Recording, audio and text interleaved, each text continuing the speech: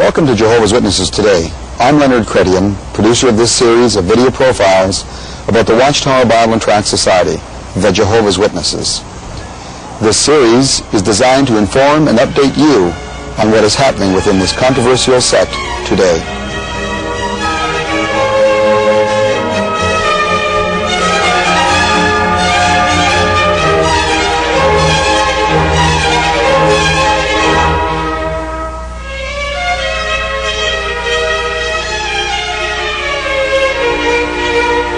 Today we have with us Dr. Bergman, a professor and a former Jehovah's Witness. Jerry is going to share with us his experiences as both a overseer, pioneer within the Jehovah's Witness organization, and also as an individual that worked in various mental health clinics. He's going to share with us some of his experiences that fall into the area of mental illness and emotional distress amongst Jehovah's Witnesses. These are first-hand experiences, of course, that Jerry has gained over the years, and he's not only going to tell us about some of the effects that the witness experience has had on individuals, but he's also going to share with us some things, some information that can help us in dealing with these persons that have become victims, really, in many respects. Jerry, the first question I wanted to ask you today is, we talk about mental health, and we think, what could we say is the basic primary element that we could use to determine a person's mental health? Well, probably the basic definition of mental health is, are you happy, and are you able to adjust and deal with the various problems that one encounters in life? Can you deal with the traumas that all of us experience? And mental health, of course, is a major concern in this society today. And it's especially a major concern to me because of my working with the Jehovah's Witnesses. I've discovered that there are many serious mental health problems, and these are quite common. They're not exceptional. In fact, I found about 10% of the average congregation is in serious need of some type of therapy. So we're not talking about a small number. We're talking about a fairly large number. And that means that these people are not at all happy, that they're suicidal. They're simply not able to deal with normal day-to-day problems that we all encounter. The experience that you had, Jerry, is not too unlike many of the experiences that other individuals. I was an elder myself, and I do know what you're speaking about with respect to the emotional distress and so forth that Jehovah's Witnesses experience. But you did have a more, a wider, if you will, experience in dealing with this mental illness and emotional distress that we'd like really you to elaborate on a little bit. Could you just tell us a little bit how it was that you ended up getting this unique insight into the problem, into the situation? Well, one of the major areas of study in college was psychology. And in studying psychology, I naturally took an interest in people. And when I became a servant in the congregation that I was affiliated with, I began to deal more and more with the problems that the witnesses had. And I began to realize that the problems that they experienced were, first of all, not small, and secondly, they were far more common than I thought they would be. Most witnesses, I think, believe that Jehovah's Witnesses are pretty well free of emotional problems, that they're very rare, they're very uncommon. And I discovered as time went on that they were anything but uncommon. And later on, I began to work for various mental health clinics. I also taught psychology at the college level. I was an associate professor of psychology at a college, and this exposed me to the problems. I also have done quite a bit of research on the problems of mental illness among the witnesses, and I found that other researchers found the same thing I did, namely that these problems were very serious and very common. And my experience, I think, caused me to try to show concern, to try to deal with this problem. And I dealt with it at first by trying to help individual witnesses who I perceived needed help. And of course, my work with a clinic, they came to me and they sought out help. So in my employment at the clinic, then I was assigned to deal with those Jehovah's Witnesses that came to the clinic. Also in my work in the congregation, I was in essence assigned to try to help those individuals who experience these problems, because the other servants in the congregation realized I had this background. and so they naturally assigned me or had asked me to intervene in the cases where they felt they couldn't adequately deal with. Jerry, we realize that you had these experiences, of course, and obviously had considerable empathy for the Jehovah's Witnesses that were in your congregation as you worked with them. How was it, though, that you got involved with them in the sort of mental health clinic level? Can you tell us about that, please? Well, I was employed for these various mental health clinics, both in a research capacity and both as a therapist. And so my job, my livelihood, was essentially doing therapy. And in this role, I was able to work with many witnesses. And of course, I had a special interest in working with witnesses. And the director of the clinic knew this, and he assigned to me clients that had a witness background. We had an intake system where they were evaluated, and then after the evaluation occurred, we then assigned them to the therapist that we felt they were best suited to work with. And thus, in my employment role, I worked in this capacity. Within the framework, Jerry, of course, of the congregation, and then later on, and coinciding with that, when you were doing your work in the mental health clinic, what would you find, if we could sort of do an overall framework, what did you find was your overall findings? In other words, what were the elements of distress and so on? What were these things that seemed to keep emerging as the standard amongst them? Well, probably the most common problem that I encountered was essentially many witnesses I worked with were very depressed. They had no goal or purpose in life. They were very devoted witnesses, but yet saw the new world as being somewhat illusionary. And they, in many cases, deferred what most normal people want to do. For example, going to college, a career, developing their artistic talents, developing other interests that they had. And witnesses seem to live a life forever on hold. And they can do that for a while. But after 4, 5, 6, 10, 20 years, it gets rather difficult to live your life on hold. And many felt guilty about their depression.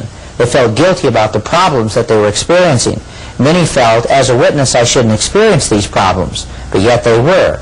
And aside from this, I think a lot had a great deal of guilt about desires they had. I had one client that told me that she was very guilty because she liked to listen to classical music, and she felt this was wrong because she realized that much of this music was composed for the church, for use in the church. And so her liking of Beethoven, Bach, and so on, she felt guilty about this. So witnesses, I find, have a tremendous amount to feel guilty about. And so depression, guilt, self-doubt, and also I think many of them have serious doubts about the validity of the Watchtower Society. Many of them strongly believe the Watchtower Society is God's organization, but many have questions and doubts. And these doubts, I think, cause them a lot of problems. They nag at them, so to speak. And because of their doubts about the Watchtower Society, I think they question whether they're wasting their life. And this can be a scary thought. If you're devoting your whole life to an organization like the Watchtower, just the fleeting thought that maybe I'm wasting my life doing something that is foolish, or maybe I'm giving my life to an organization that's wrong, this can be very scary.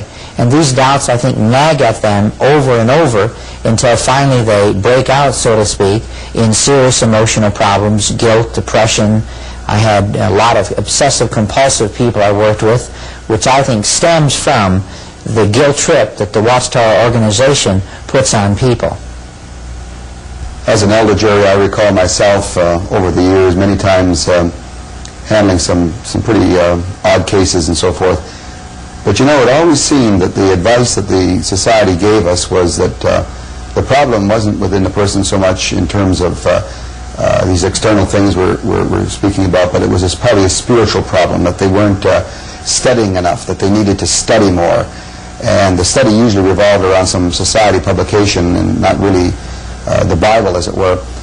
I have caught, however, in recent Watchtower publications a slightly different tone. I'm starting to read articles that indicate to me that the society is beginning to face and understand that, yes, indeed, there are emotional problems amongst Jehovah's Witnesses. Have you found this to be the case in your readings? And you really, in certain respects, were a pioneer in all of this.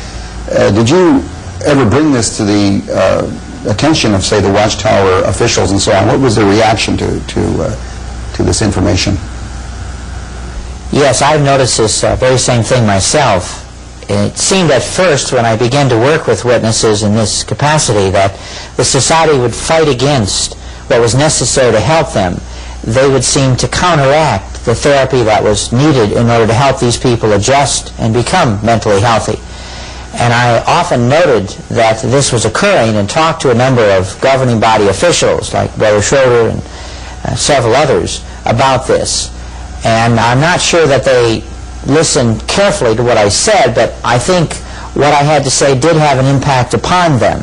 And probably, too, what happened was they received reports throughout the world of suicides, of severe emotional problems our witnesses were having, and I think it became very apparent to them that there were many very serious, emotionally ill people in the organization. And we're not just talking about persons at the lower level. We're talking about circuit overseers, and I understand several members of the governing body had serious emotional problems. So I think after a while they could no longer deny it. They realized that these problems were there, and they had to deal with them. And also in my writing, I've written several journal articles. I've written a book on this topic. I've also written a number of other papers.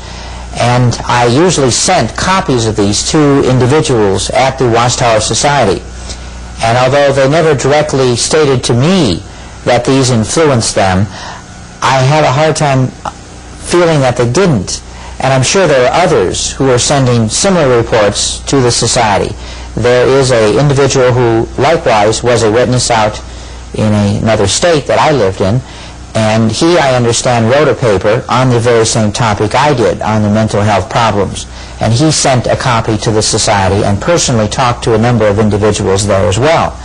And I think from so many angles, this information saying the same thing was coming forth, that they realized they had to deal with it. And I think now they are trying to, in some way at least, deal with these problems. They can no longer ignore them because they are so serious and so widespread. And so they are making some efforts to deal with them, but I think the basic problems are still there. They still send witnesses on a guilt trip. They still ask you to put your life on hold. They still ask you to live in what, in many ways, is a very abnormal world. And if you look at the witness world very carefully, one wonders why people would not go insane living in this world, or at least not have emotional problems. It's a very abnormal world. And so they are acknowledging these things, but in a very small way, I believe. I believe what they are doing is a drop in the bucket. It's a penny in the sea of dollars that needs to be looked at. So what they will do in the future is hard to say. They still tend to believe if you pray more, study more, go out in service, all your problems will disappear. This still tends to be the major teaching.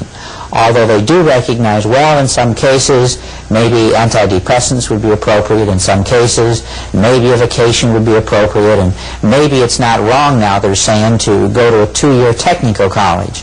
That was condemned, college was, for years. Now they're saying, well, maybe a 2-year technical college would not be that bad. It's still wrong to go to a college, and of course wrong to go to a university, but maybe a couple years of schooling is okay. So there is some flexibility now, which there was not before. But ironically, in other areas, there's more rigidity. So they seem to deal effectively in some areas, but in other areas, they take 2 or 3 steps backward and seem to contribute more to the problems they have. Jerry, you know, it's interesting as we sit here and talk about these things, and I've read a variety of papers, and I know that you have access to far more things than I've probably read. In corroboration of the things we're talking about, what have other researchers actually developed? What have they come up with?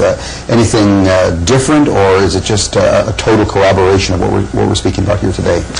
Well, I've reviewed quite a bit of research on the witnesses, and in this area especially, and I found all the studies that I consulted found exactly the same thing, and that is, namely, the mental illness rate is about 4 times higher than you'd find in the population as a whole. So this is a pretty serious problem, which is universally recognized by all researchers in the field. So my research is not different than the other studies that I've looked at. And this is also true not only in this country, but also in other countries, and some of the studies were done 30 and 40 years ago.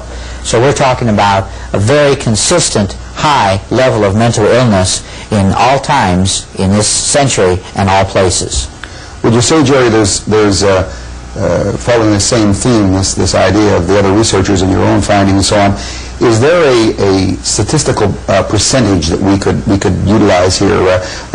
You know, it's a third as high, or it's a quarter as high, or it's higher or less, whatever. Is there a percentage that can be applied in this case? Well, it depends on what specific type of mental illness you're looking at.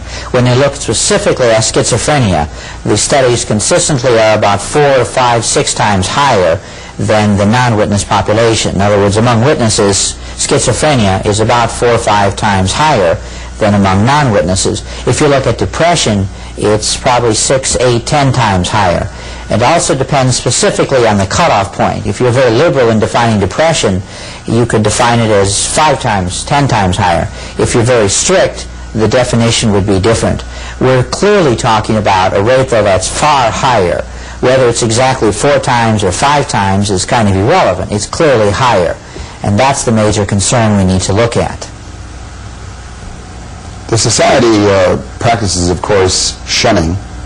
And for many, many years, of course, this applied to the person who had been removed from the congregation, disfellowshipped, which is equivalent, of course, to excommunication. And this has obviously had an effect on those individuals. At the same time, we think now, since 1981, September 15th, 1981, the Watchtower developed that those persons who would willingly leave the society would be put in the same category. So that today we have thousands upon thousands of persons who are being shunned by their former friends, by their relatives, by their parents, by everyone. Now this must have some incredible effect on the individual, Jerry. What would you say the major impact of that would be? That's a very good question that you posed. I think it's one that is especially of concern today in the Watchtower Society. The press often uses the term shunning, but I think it's much more than that among the witnesses. Some religions, it's true, do practice shunning, but it's more of a social estrangement, more of a social setting the person apart. The witnesses, it's a total cutting off, which is really quite a bit different. The witnesses consider someone who's disfellowshipped, which is the term they use, as literally, in more ways than one, dead. And even one's own parents are not allowed to speak to one unless they say it's absolutely necessary, which really is very few conditions.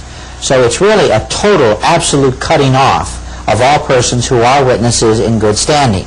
And I think to illustrate the effect of disfellowshipping on a person, I think it's best that I probably read a case which I worked with, which to me illustrates what commonly happens.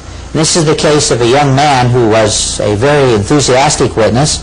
He was involved in the organizations for 4 or 5 years, and he was a very good, astute witness. He read a great deal of the Watchtower publications. In fact, I noticed that he was answering more questions at the meetings than those who were witnesses for 20, 30 years. And he would develop questions as time went on, and he asked these to the elders.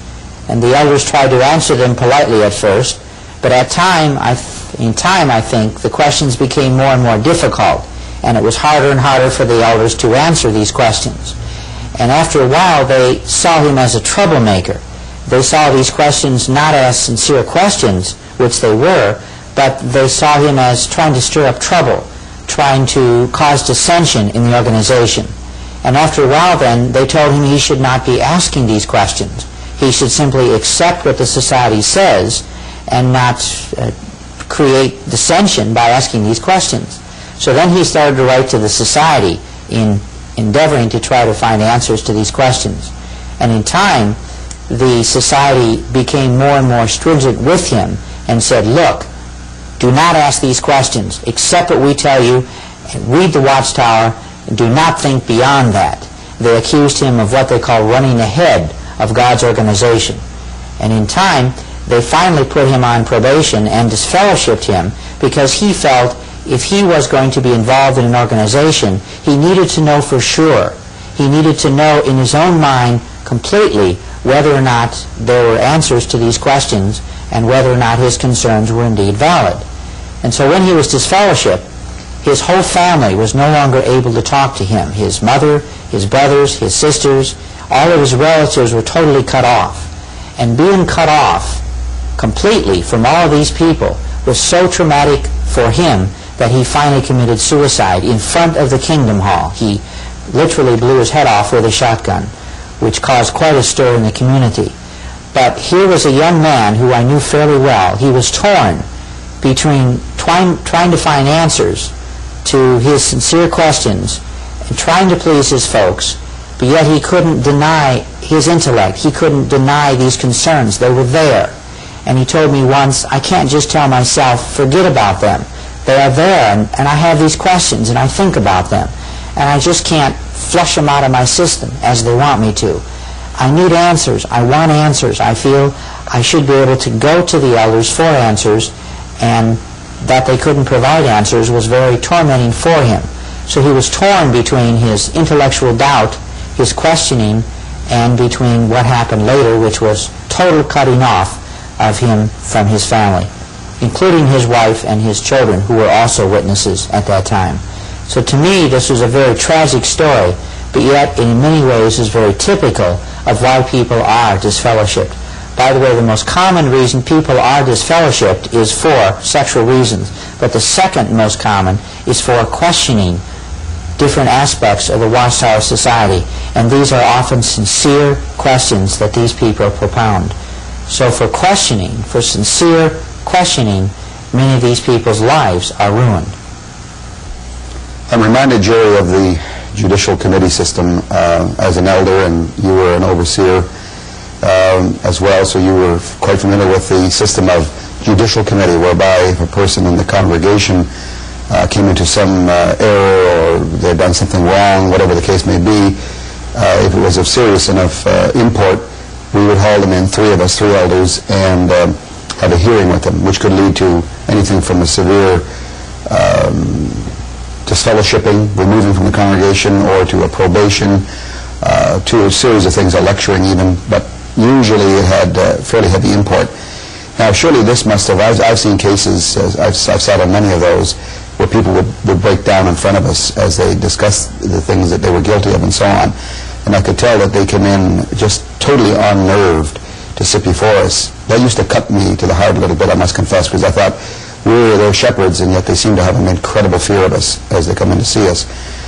This must have an effect on an individual. This must have something to do with the emotional distress that some could feel, even some sort of a fear syndrome that could seize an individual. What did you find on that? What's been your experience in that area?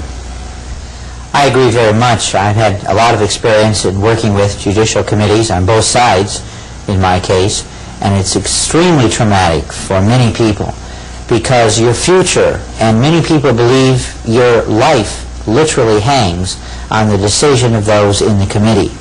And it's really not a very just situation because here you are in a closed room, you by yourself, in essence three opposers, three people who are trying to hear the case, and it's very difficult, I think, for justice to be served in that situation. And if they're out to get you, which in many cases they are, no matter what happens, you've lost. And on the other hand, if they're out to condone what you're doing, which in some cases they are, you've won no matter what you say. So I think a lot depends upon the people hearing the case. And I've worked with many cases which I thought were very traumatic in their extent and what happened. One person, he found it so traumatic that he committed suicide shortly before the judicial hearing because he realized what hung on the balance there. And I guess he just didn't want to face it. He couldn't face it. And so he did commit suicide. And one case I worked with too, that there were a number of people accused of doing something wrong. And we brought the first one in, and this person was found guilty and put on probation. And then the first person said, well, I've been caught, I've been exposed, let's bring in Brother Jones and Brother Taylor and Sister Smith because they were all doing the same thing. It was not a major thing actually they were doing. And then one of the other witnesses said, well, we don't want to make this a witch hunt. We'll just prosecute you and we'll stop there. And this made him very angry because he felt, I did it, fine, I'm taking my punishment, let's punish all the rest for doing the same thing. And they didn't want to do that. they stopped with him. And he later on left the organization, not because he was put on probation, but because he felt it was so manifestly unfair that they caught him and he got convicted, but everybody else got away with what they were doing. And it was so minor, I really don't even remember now what he was found guilty of.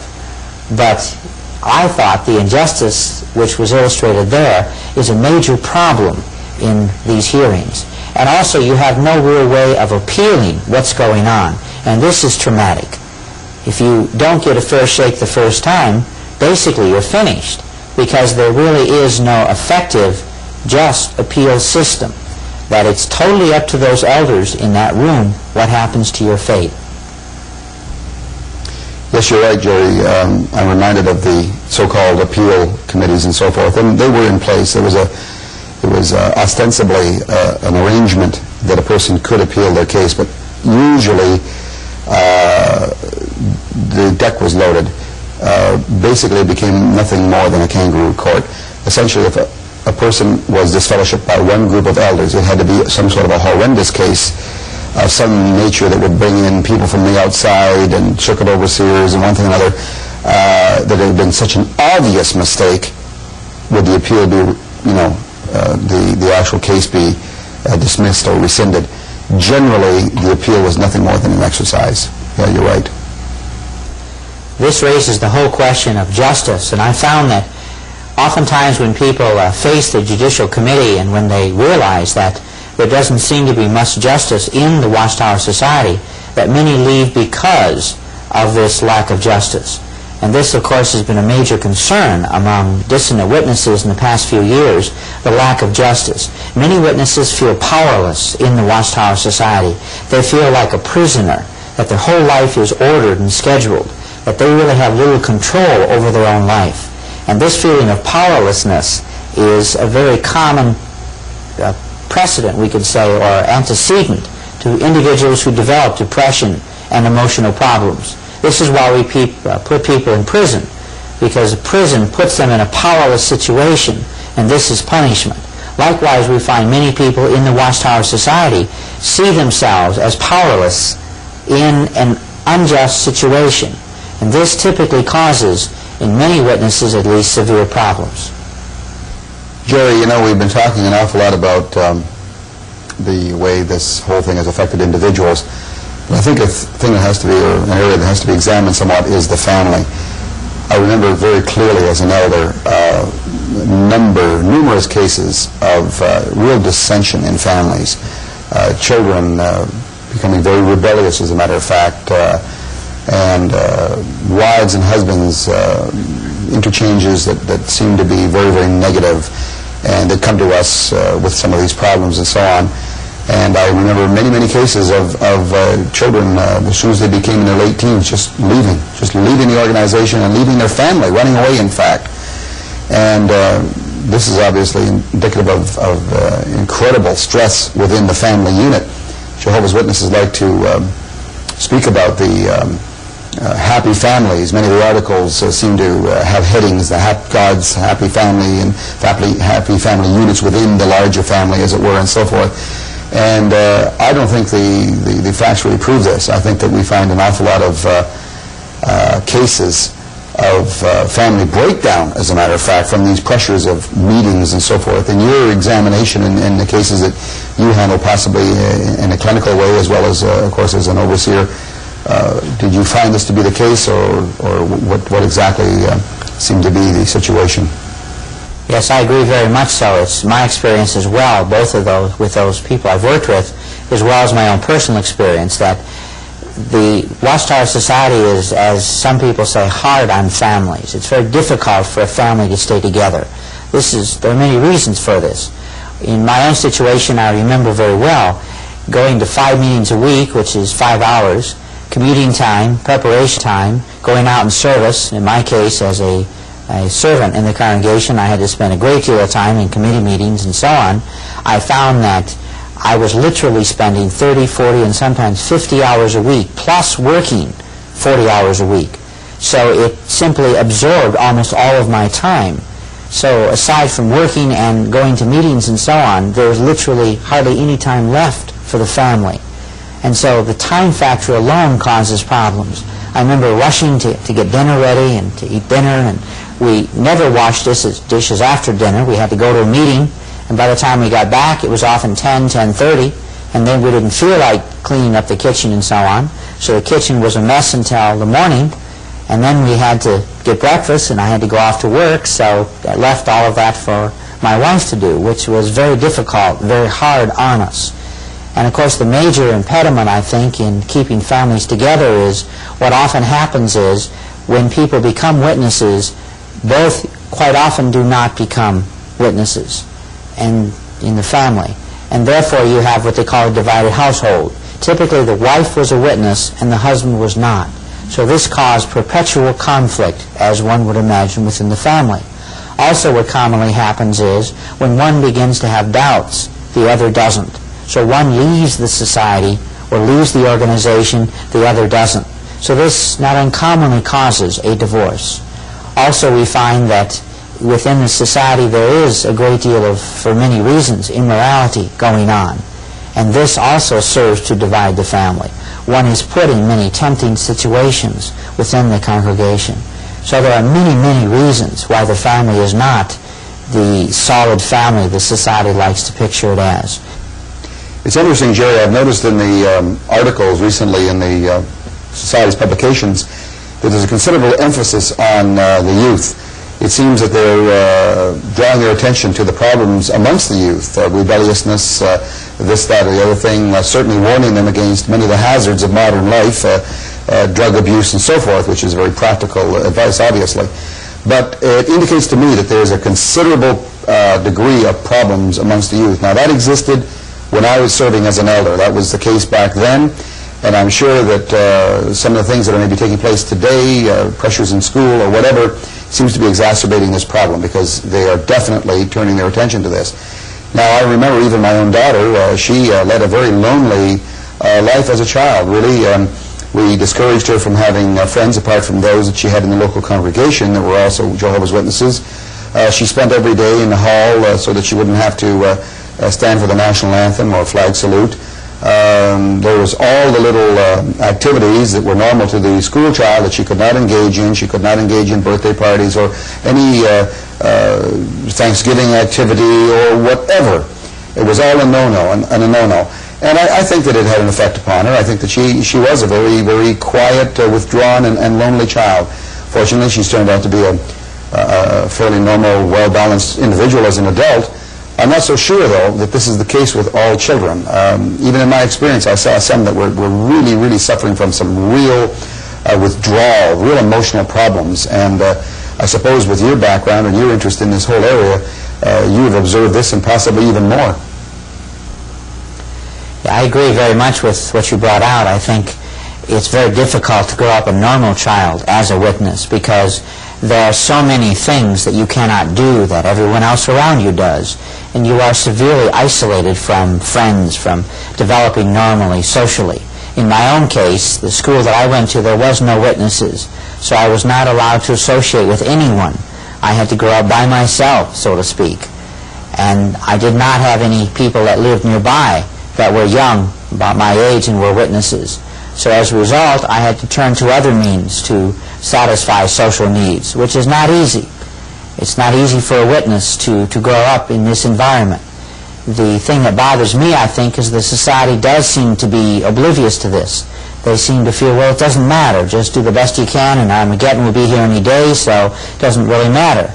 But it is true, I think they realize more and more it does matter, because young witnesses have many severe problems. And I think they realize now they have to respond to these in some way. So that's why they do have more and more articles about the problems of young people and how to deal with these.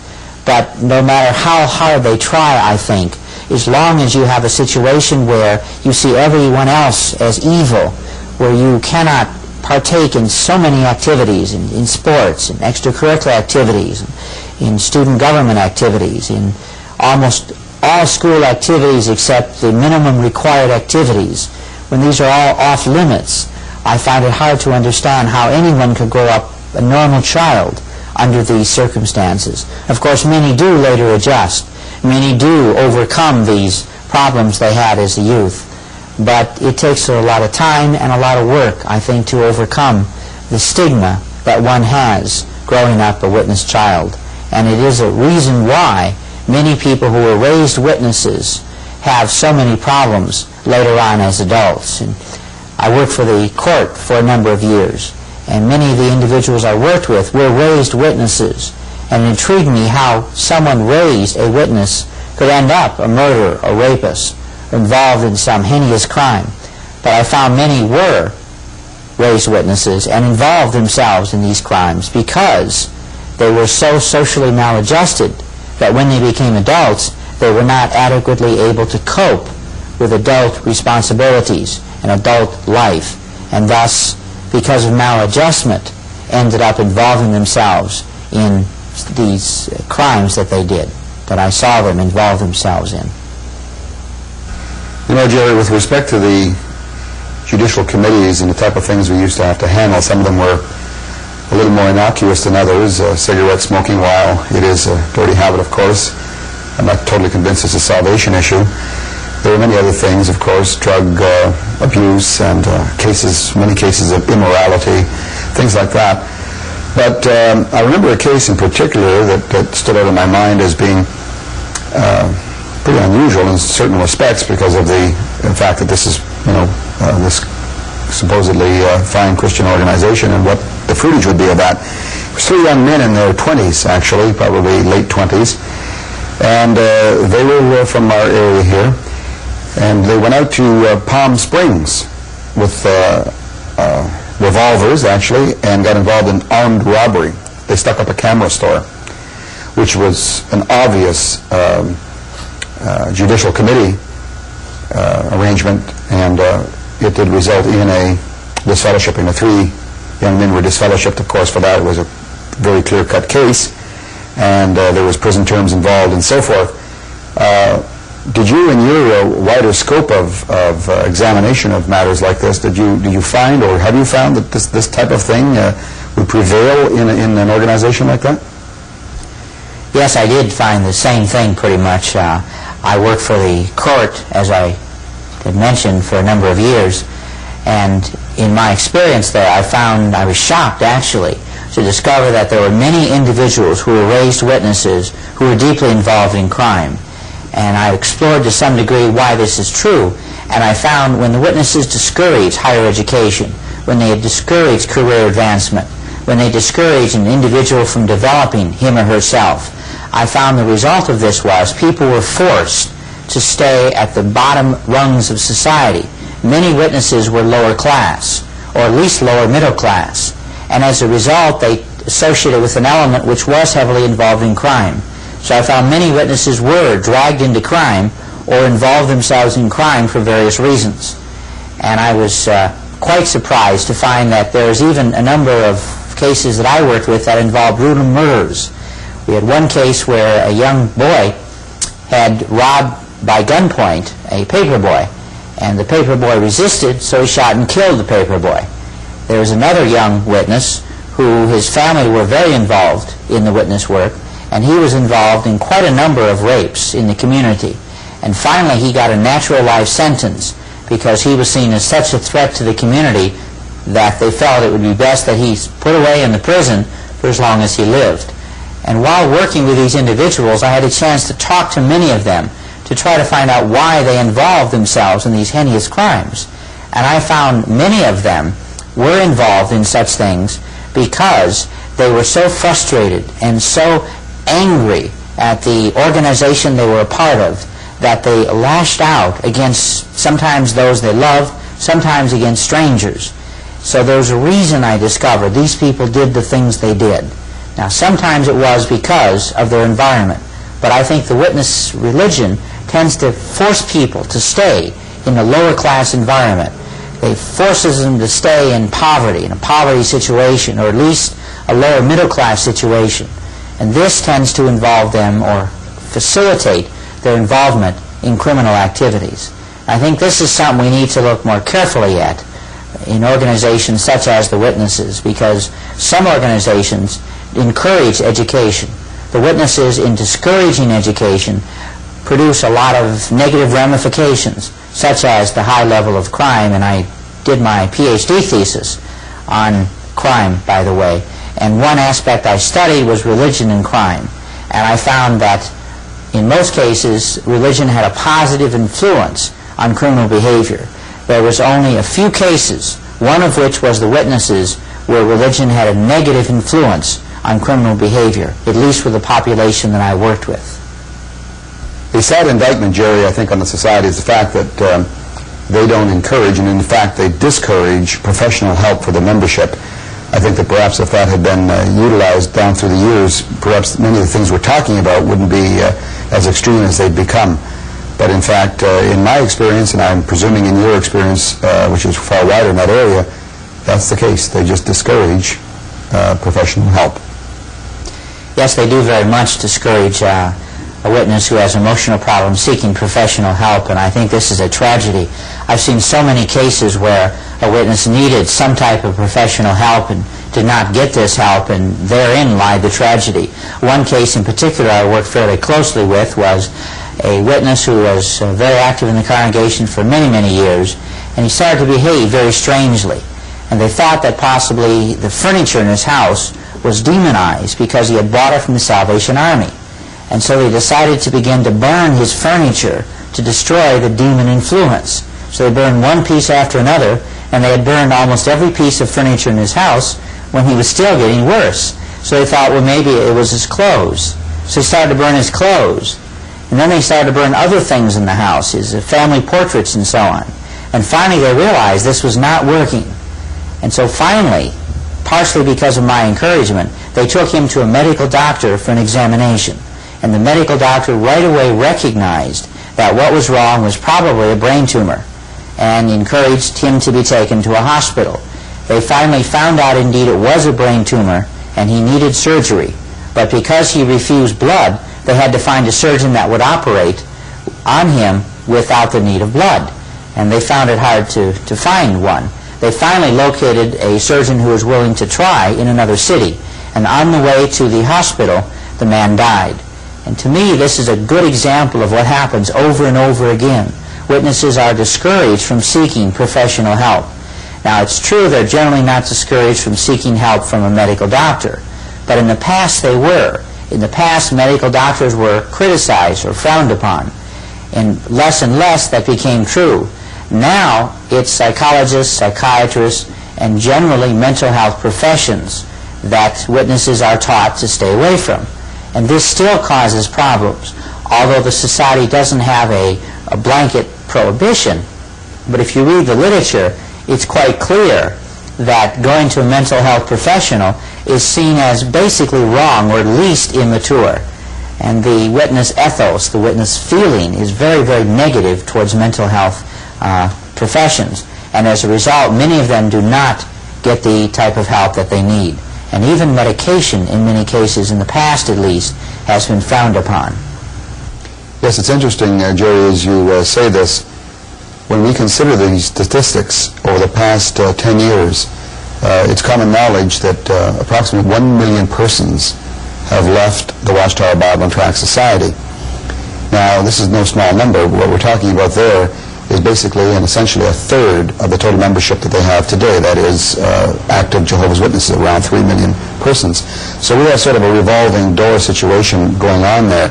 Now, people are leaving because of a whole variety of reasons. Of the million, of course, some have been disfellowshipped for a whole variety of reasons.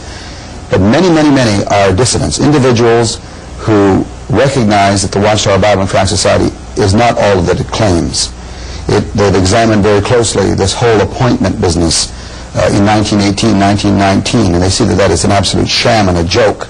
And we haven't got time to go into that here, of course, but the so-called appointment of them as God's organization, his specific group of people here in this time period that we're in, the doctrinal changes, the false prophecies, 100 years of false prophecies, having suffered 3 major gate failures and a whole bunch of minor gate failures, we see that this is growing in actual fact. And as I think about that, it calls to mind an area that really does concern me. Number one, we know that the Jehovah's Witness, the active Jehovah's Witness, the person that's in the congregations, fine people, many of them, just absolutely fine persons, deluded, yes, but fine individuals that are suffering these conditions we're talking about. I think of those persons, but I think also about that million, because although our files are full, Marjorie and I, our files are full of letters from individuals that have left. They're in a burned out state. They're almost anti-religious. They want nothing to do with religion. Many of them, these letters that make you cry, are suffering severe mental depression and emotional distress. That's the question now that comes to my mind. It's easy for us to sit here in the comfort of this home and discuss these things, the problems, some of the causes. We certainly haven't gone into all of the causes and some of the problems that witnesses have. But what do we do? What do we do as persons who are concerned about, who are interested in Jehovah's Witnesses? We're not looking at them in some clinical overview, disinterested in them as persons, but looking at them in some sociological overview. We are interested in those persons as individuals. What can we do as, yes, individuals? What can we do to share with persons who want to help these people? I know your book, for example, which we have not really had opportunity to discuss at length here, goes into cases that exceed by a number of readings, if you want to call it, what we've talked about here today, but it also goes into some very fine areas of helping these persons. What can we do to help these persons? And I think we should really try to address that for a moment or two before we conclude this afternoon's interview. The question of what we can do to help those who leave is, of course, a very important question, especially since so many do leave. And many do have problems, but of course, many do eventually adjust to leaving. And it's very difficult at first. I think, first of all, we need to understand how difficult it is to leave the Watchtower Society. It's not an ordinary religion, so to speak. It's a religion that encompasses your whole being. Your friends are typically witnesses. You're strongly discouraged from associating with any non-witness. Your whole life revolves around the witnesses. Your whole life revolves around the imminence of Armageddon. It's your whole being. And so when you leave the witnesses, basically your whole support system is taken away. Your whole reason for living, in many ways, is taken away. Your whole modus operandi is taken away. So it is extremely traumatic because you're losing so much. You're losing your belief structure, your friends, many times your business, your career, etc. So we have to realize, first of all, it is extremely traumatic. And to help a person adjust to leaving, I think the most important thing we can do is try to replace as much as they've lost. For example, you lose your friends. So to deal with that, you need new friends, which is not easy because for a long time you feel the only people you should associate with are witnesses, and you look down immensely on non-witnesses. You feel witnesses are good people, non-witnesses are all bad people, and therefore it's hard to develop new friends among non-witnesses. But in time, most people do. In many large cities, there are witness support groups. So when you leave, these people will help you find new friends. They will help you reestablish your place in society. They will help you readjust your thinking so you no longer hate the things that witnesses are taught to hate, such as all other religions. They help you see that there are some people who go to other churches who are not evil people, as the witnesses strongly imply. So it's a very slow process, and it's a very difficult process. But most people that I have talked to, 5 or 10 years later, after they have left the witnesses, state they didn't know why they didn't leave sooner. They should have left 5 years ago. If I would have known what I know today, there's no way I would have stayed as long as I did. Many look upon it as wasted 10 or 20 years. Many people feel, well, it's a stage of my life. I spent 20 years in the witnesses and I regret it, but this is what I did and I can't take back those years now, so therefore all I can do is make the best of where I am now. So it's not easy, but it can be done. But it's interesting that extremely few people, once they leave, extremely few go back to the society, which I think says something. As a matter of fact, those who have left for more than 5 years, it's almost 1 out of 1,000 that return. So it's extremely few. And of those that return, many of them again leave, which says, I think, that in the long run, once they've readjusted, they have no desire to return. Yes, Jerry, in deference, you know, to the thousands upon thousands of individuals that leave the Watchtower Bible and Tract Society and come out, they were very, very balanced individuals in there, and they came out as balanced individuals. Nevertheless, some of them theologically a little mixed up, of course, and so forth. I have an expression that you can take persons out of the Watchtower, but sometimes it's rather difficult to take the Watchtower out of persons. I'm amazed how many individuals will carry this Watchtower cobwebs almost in their mind for many, many, many years. Some of them even suffering from a measure of guilt that maybe you know, they overstep themselves. Perhaps they really have left God's organization, questions and so on. But gradually, and I think that's where Christians have to be extremely patient with the individual that leaves the Watchtower Bible and Tract Society. I think we all walk our road to Damascus at various speeds. I think some run to Damascus, some stride, and some crawl on their hands and knees. And I think we have to give them an awful lot of love and empathy and encourage them to look at biblical Christianity, study the Scriptures, and understand that their salvation is by grace, and that they might abandon any of these hang-ups they might have on a works orientation and legalism and so on, and some of these things that will stay in their character almost from the years and years and years of indoctrination. I think the more we can do to encourage them to relax and enjoy the Scriptures and read the Scriptures and study the commentaries and so forth, and come to a relaxed understanding of the love, actually, that God has for mankind, as manifested through His Son, Jesus Christ. And that direction, too, that encouragement, without being oppressive to them, but rather leading them gently and lovingly to examine these things and reevaluate some of the things that they might still be carrying with them from the past, and look at it with a fresh, clean outlook. And I think this, because I've seen it happen, I see some marvelously well put together Christian individuals, healthy, mentally healthy, and the family in order and so forth. Individuals that left the Watchtower Bible and Tract Society, you would never guess that they'd even ever had that experience. Yeah, that's true. I've seen many too, likewise, who have adjusted quite well, I think, to leaving.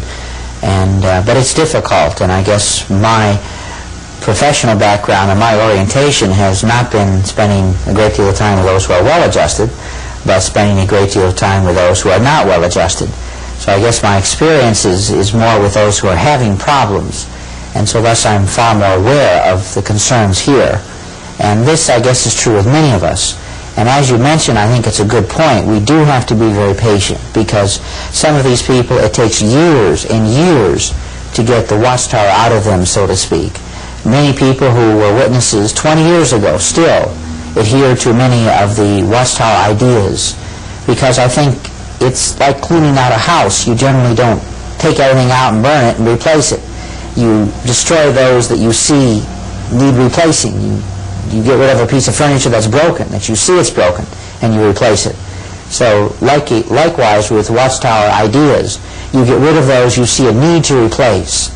And if you don't see a need to replace it, it sits there.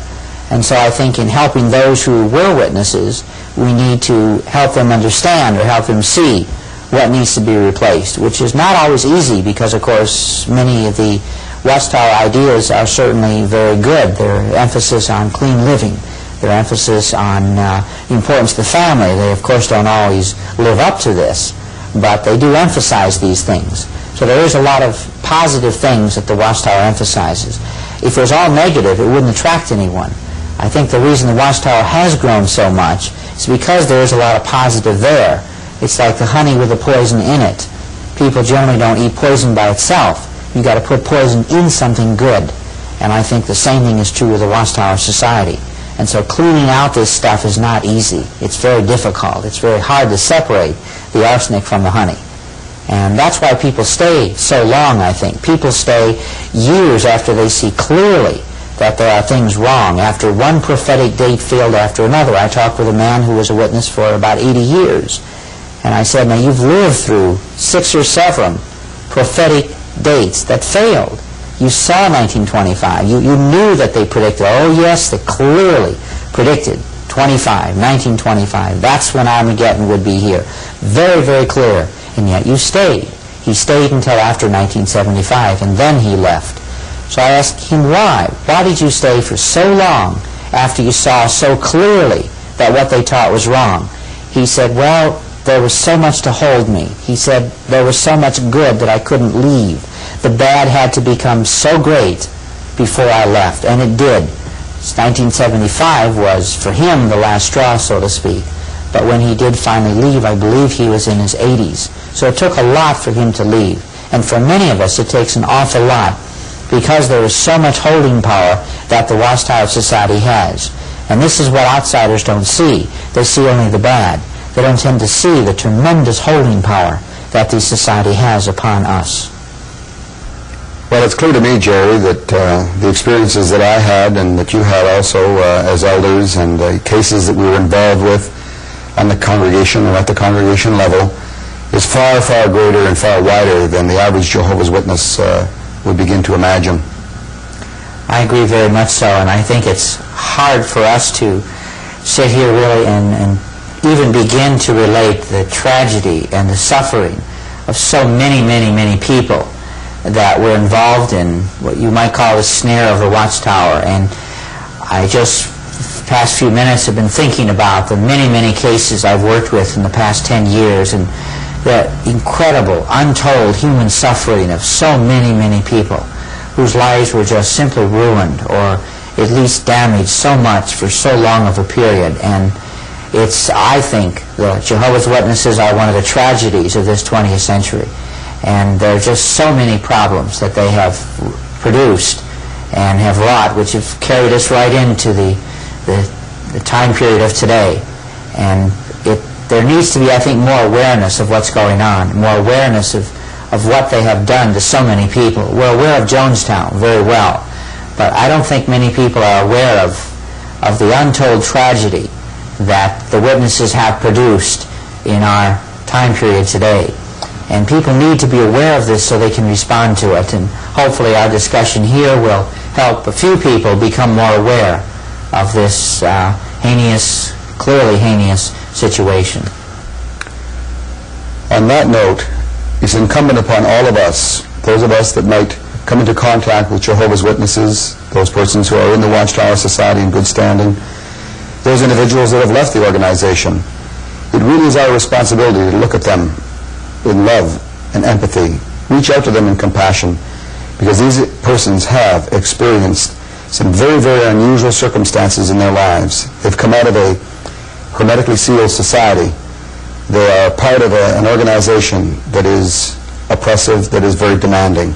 Legalistic, yes, and works-oriented. All of the things we've discussed today can result in the breakdown of many individuals. Nervous breakdown, mental illness, emotional distress, these things we've talked about. So I think as Christian persons, we should find it within our hearts to look upon these persons really as victims.